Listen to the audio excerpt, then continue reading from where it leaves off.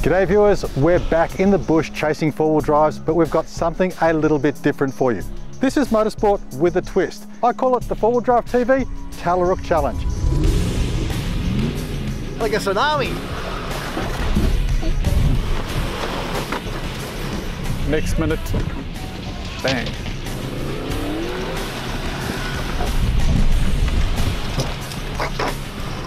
I'm gonna floor it and hope for the best. I'm Simon Christie and this is Life Off-Road.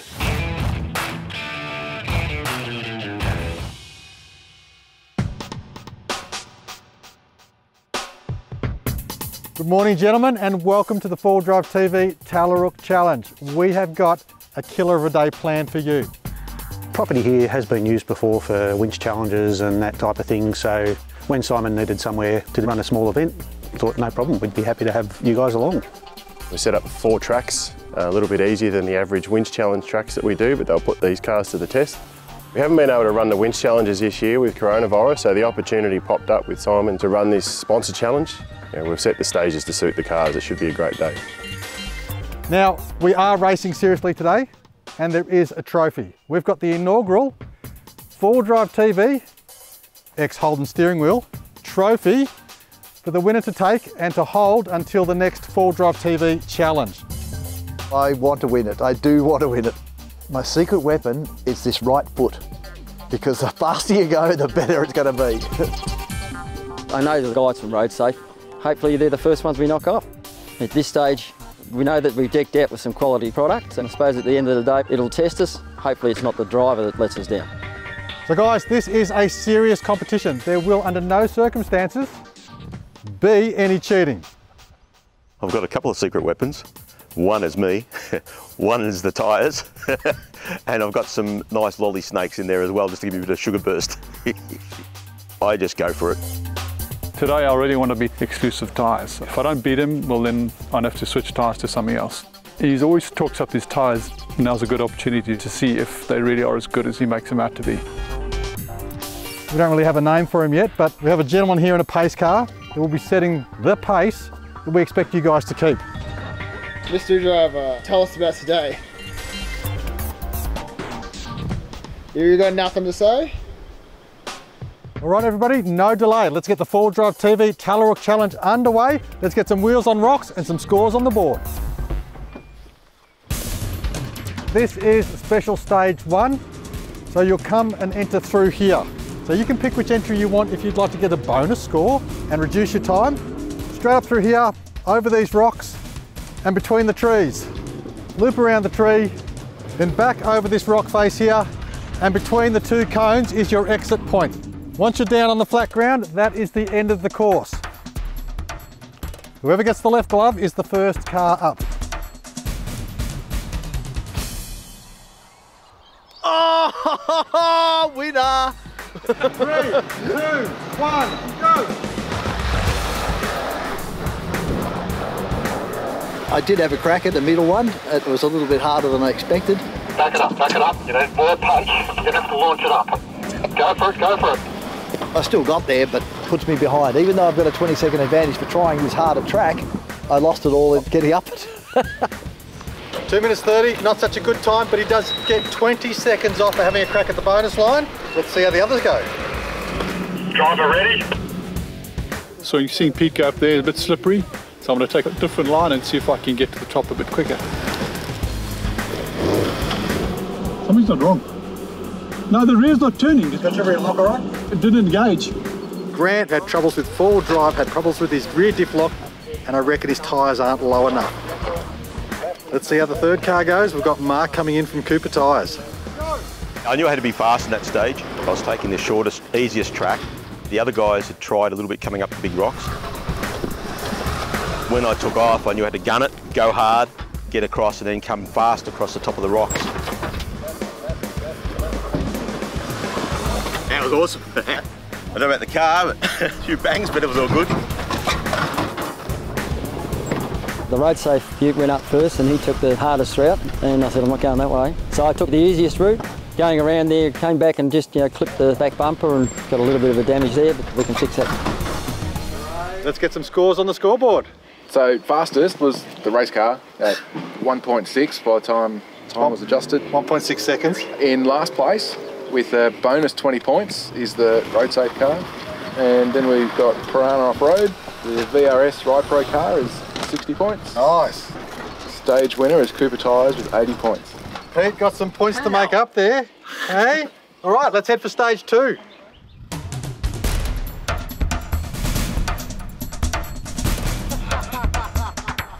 Special stage 2, guys. Let's take a quick look at it. Start and finish box is right there where our pace car mystery driver is. Out of the start box, turning sharply down the track and following the track down the hill, and you go into that bunted section across the water obstacle where you will do hopefully a 2.3 point turn. You're then going to come back up this side. You've got a log stump there and lots of logs and debris in here. Up through here nice and easy. Once you pass the trees, the clock stops.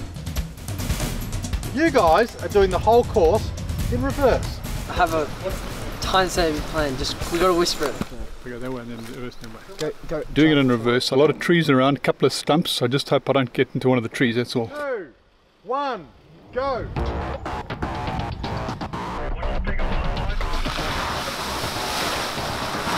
Three-point turn, sometimes called a 16-point turn. Having a good run, had a few problems down at the bottom turning, but coming up the hill, no problem. Had a bit of speed, heading towards the finish line.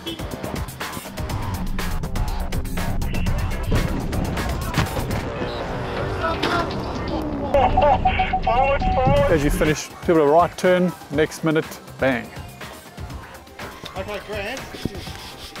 20-second penalty for breaking the bunting. Hopefully once I get on the track I'll be okay, just got to make sure I don't hit anything on the way.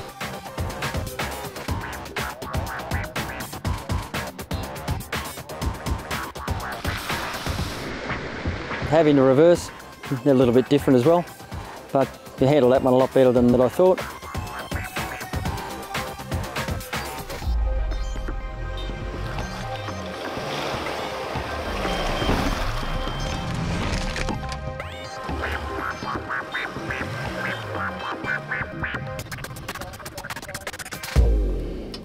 A little bit of a clip on the front bumper there, but did all right.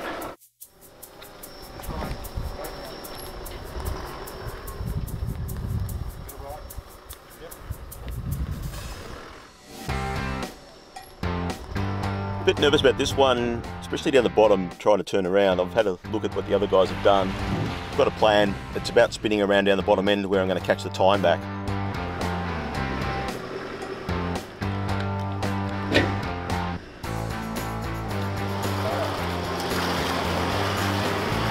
Turning around, you really couldn't see what was behind the vehicle. Got caught coming up, went off the track a little bit, had to get back online to keep the speed up.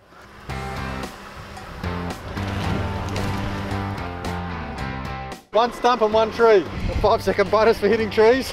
Peter's in the car park and he's already hitting trees. 3, 2, 1, go! It already started. I did not. It's not true. I'm not the best backer in the world to start with. Backing down in four-wheel drive in a competition sort of state is going a little bit unnerving.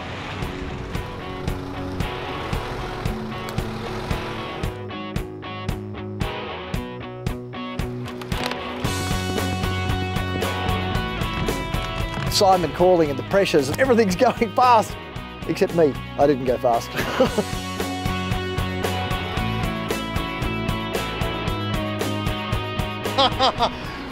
You're off the track there. I saw you were going for the wrong route up. Pressure! I can't handle the pressure! Seems to be an issue with zeros. The easy way to fix everything. What? Is just to fix the zeros at special stage 2, please, Troy. Coming in last place, we have a tie. Whoa, a tie on those times? Yep, a tie on those times for last place between the VRS RidePro car and the RoadSafe car. So a tie is split between 20 and 40 is 60, so 30 each. Cooper tyres comes in second. Whoa. With Piranha Offroad getting the lead. Whoa! All right guys, let's head for some lunch and then we're on to stage 3 and 4. Welcome to stage 3. This is a ripper little stage. Straight out over these moguls, power up through the off-camber section here, down through the chicane, hooking it around through here, watch out for the stump right here, and you got a straight run up into the rocks.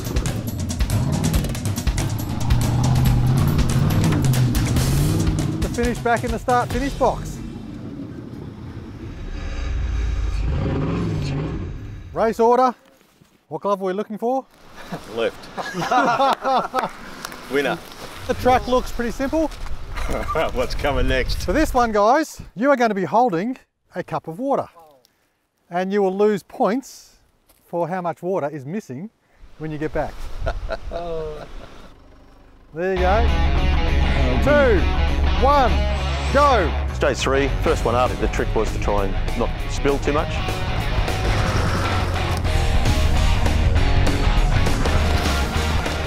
Knew how to get some speed up. I did drop a bit of water.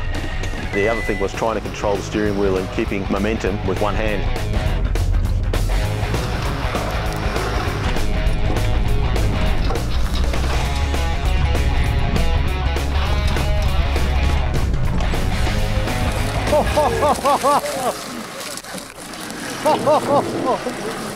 Oh, jeez. I reckon that's about 2 centimetres. Nice effort. Oh, he's got this and he's also got a bottle of RoadSafe water there. Go! I thought I'll put a towel on my lap, I'll do the drive. What I spill, I'll top up with my water bottle. It's going 2 hands. What's going on?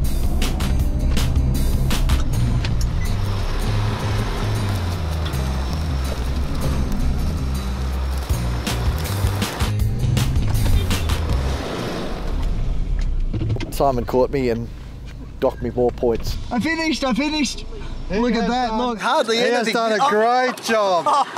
He's lost a bit of water though. You know, really well. I think it's really good that people are doing this honestly. We got him on camera, so we got him. A protest. I need to see a marshal. I gave him back a full cup. Have a look at Mr. Waterproof here. Come prepared. Go. Jeez. Decided slow and steady, didn't want to lose too many penalty points. There's a bit of dodgy stuff going on there. Some of the guys came out of the full cup of water. Couldn't quite work that one out, but leave that to the judges. Didn't lose too much water, which was great because it left my seats dry for the trip home. Running down his arm. So the water spilling out. Not bad. I reckon we'll knock off 10 seconds. There you go. That one. Go! I was spilling a bit of water, and so when you're trying to turn the steering wheel gets all slippery. And then you lose control of the car. To compensate for that, I actually cheated. I took a mouthful of water to take the water out of the cup. Then I finished the course, put the water back in the cup. Looks like he's done all right. Oh, not bad. Been running inside the car, have a look at that. I'm only going to take off 5 seconds. Just waiting for the scores to come in, it's very tense here. We're here with Troy from RoadSafe. What are our scores? Troy, the honest representative of RoadSafe. Right, so in last place, consistently, at a minute 39, we have Peter from RoadSafe. I'm robbed. I was robbed. Then we've got the VRS RidePro car at a minute 13. Piranha Offroad coming at 1 minute and 9 seconds. Ooh. And then a minute 2 for the Cooper tyres car. 2 firsts and a second. Cooper tyres out there in front. We've got one more stage to go. Plenty of points still to be gained. It's anybody's game at this stage. Yeah, right. Let's head for stage 4, the ultimate challenge, our longest stage. Let's go and do it. You didn't read off those numbers as they were. I did. What's these ones then? That's the time that you were done, then your penalty, and then you correct the time. didn't cheat, you would have won.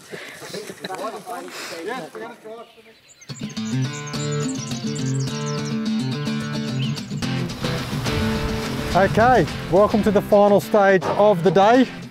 This is our start-finish gate. You start behind it, you finish in front of it. Straight out of the box, we've got this speed section through here, just to the second gate. This is a nice off-camber, drop down into the mud. You go up and follow the arrow where you'll drop down into our water crossing. You come in through this bunted section here, straight up through this run, over those offset logs and over the mound there at the top, following the arrow. Spin it back to the left, try not to hit the posts. You've got to get up onto these logs, shoot it round to the left, and you are done. There are two twists on this course. First of all, we're going double points. The second twist is, if anybody gets bogged, gets stuck down in that little drop-off section down there, you are going to be recovered by VRS. That'll attract a penalty, but we will stop the clock to do the recovery. Mark, there's the lefty. You're first up, into the gate. We'll see how we go. I'm first up, so I'm going to be the benchmark.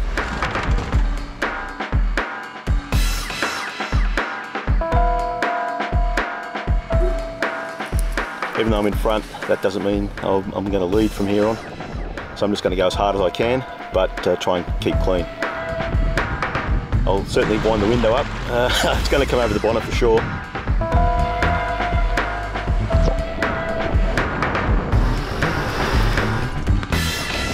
It wasn't a bad performance overall. I wanted to be able to bring the car home in one piece so I could hand it back to Jason, who I borrowed it off. Right, you're puffed. I was working hard, working real hard. 2, 1, go.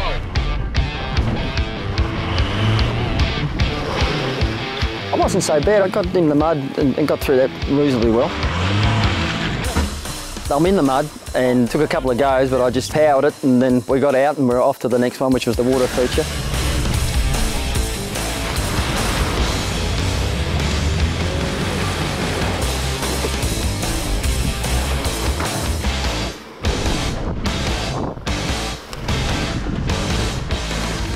He's a bit like that. Look at the smile on his face. We got through. Car's still running. I'm excited about this one. It looks like a bit more challenging. The water's it's quite deep, but what can possibly go wrong?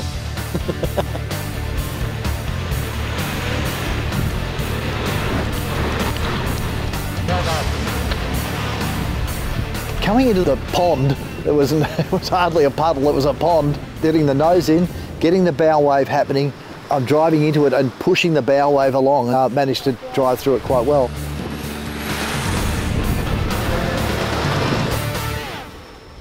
You know you hit a peg and knocked it completely flat. No! Yes. Where? Just here at the last bit over there on the log. Oh. Doesn't look that bad, but it's definitely a bit tricky to get around the corner. The guys have got stuck a bit there, and I'm going to try and find a better way to get through. Had a bit of good fortune there. The guys who went to hit me up had a good look and saw what they did and decided to pick a different line, and fortunately it paid off.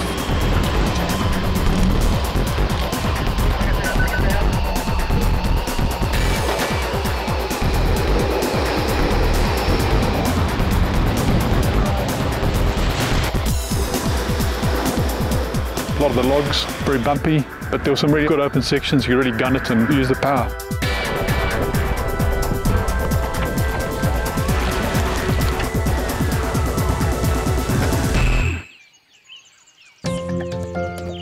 Final scores for the day. Wow, nice close competition, guys. With the final win going to Piranha Off-Road.